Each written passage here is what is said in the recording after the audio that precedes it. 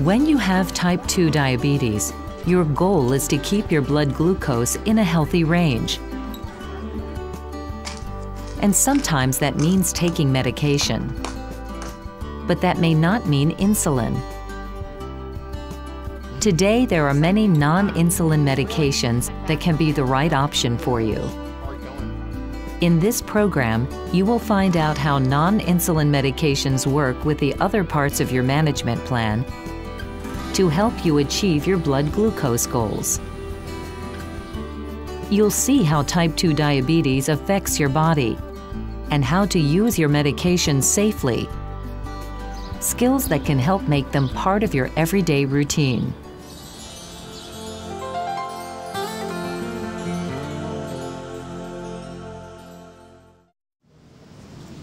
To understand how your medications help control your blood glucose, let's see what happens when you eat. When you eat, your body breaks down most of the food into glucose, a form of sugar, and releases hormones that travel to your pancreas. The glucose enters your bloodstream, causing your blood glucose level to rise. In response to this rise in glucose and release of hormones, the pancreas releases insulin. Insulin works like a key to open the cells and let glucose enter. The glucose is used for energy now, or it is stored in the cells for later use. As insulin works to move the glucose out of your bloodstream and into the cells, your blood glucose level drops. However, you still need glucose for energy. To keep your blood glucose level from dropping too low in between meals, your pancreas releases glucagon. Glucagon triggers the liver to release stored glucose, which can be used by the cells for energy. In people who don't have diabetes, the body maintains a balance of glucose and insulin in the bloodstream, keeping your blood glucose in a healthy range no matter what or when you've eaten. But when you have type 2 diabetes, this process is out of balance and too much glucose builds up in the bloodstream. This is called high blood glucose or hyperglycemia. The causes of type 2 diabetes vary from person to person. When you eat, the hormones that are released may not tell your pancreas to release insulin. Your pancreas may not make or release enough insulin. Your liver may release too much stored glucose into your bloodstream. Or your cells may have trouble taking in glucose because they can't use insulin. This is called insulin resistance. There are several classes of non-insulin medications used to treat each of these conditions, and more are being developed all the time. There are also some diabetes medications that combine two medications into one pill, giving you greater control of your blood glucose. There may not be one single reason why your blood glucose level is higher than normal. So you may be prescribed a combination of these medications, or an injectable non-insulin medication, or maybe even insulin to help control your diabetes. Work with your diabetes care team to find the best medication or medications to help you keep your blood glucose in a healthy range. Do you understand the different causes of type 2 diabetes? Do you know the name of your diabetes medication or medications?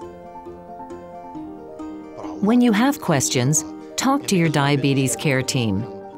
They will help you learn which medications work best to help you achieve your blood glucose goals.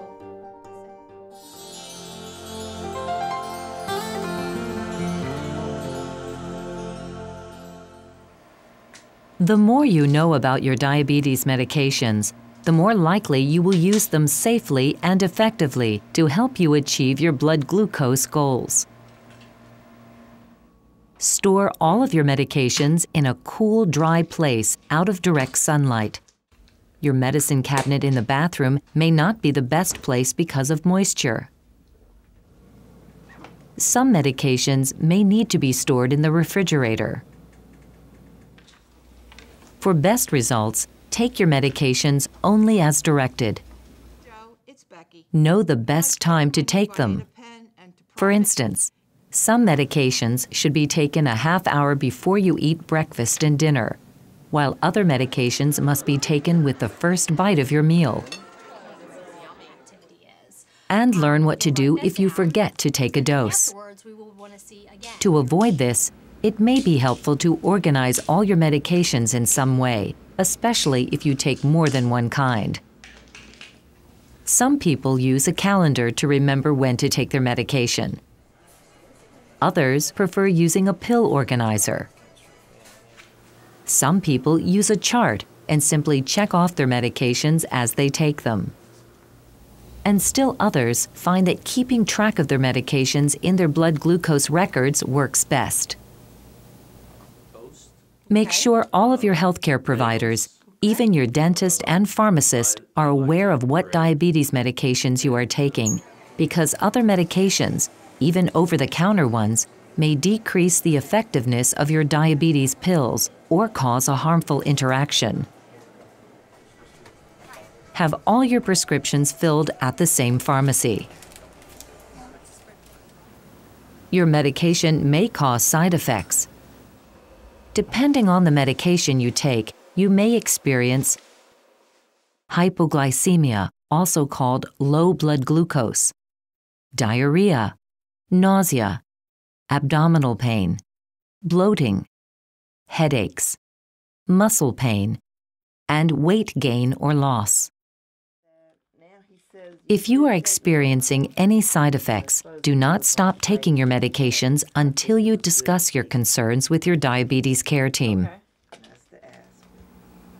One side effect that you may be at an increased risk of is hypoglycemia, also called low blood glucose, especially if you also take insulin. Hypoglycemia can be serious and may cause you to pass out. It develops when the parts of your management plan become out of balance. If you skip a meal, exercise more than usual, or if your medication needs adjusting, your blood glucose can drop too low.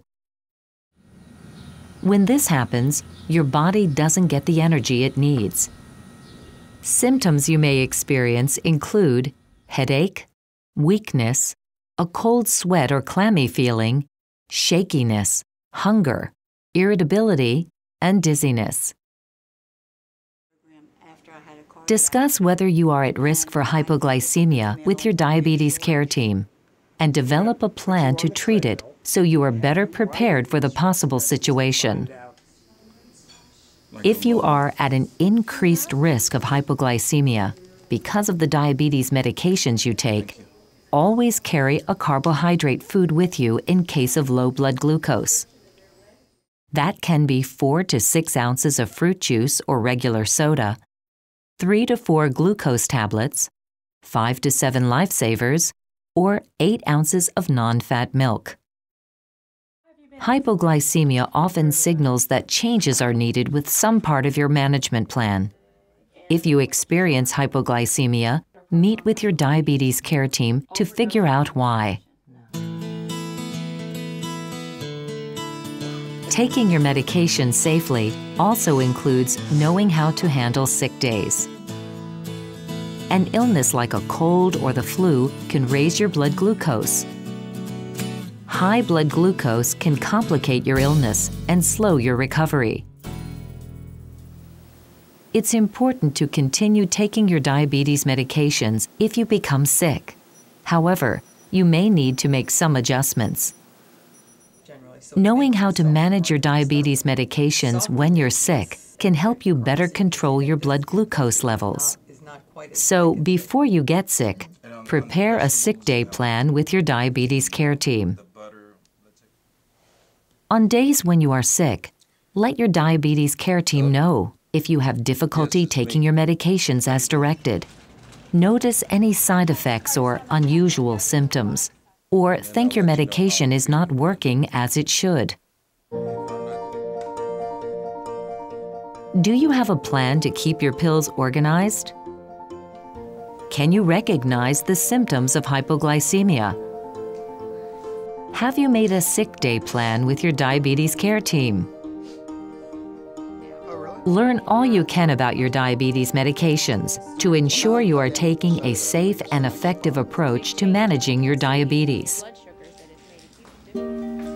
Whatever non-insulin medication your diabetes care team has recommended for you, whether it is a pill or injectable, taking your medication is an important part of managing your diabetes. Understand how it works and how to use it safely, especially when your diabetes is complicated by hypoglycemia and sick days. This knowledge and these skills will help you reach your blood glucose goals and better control your diabetes.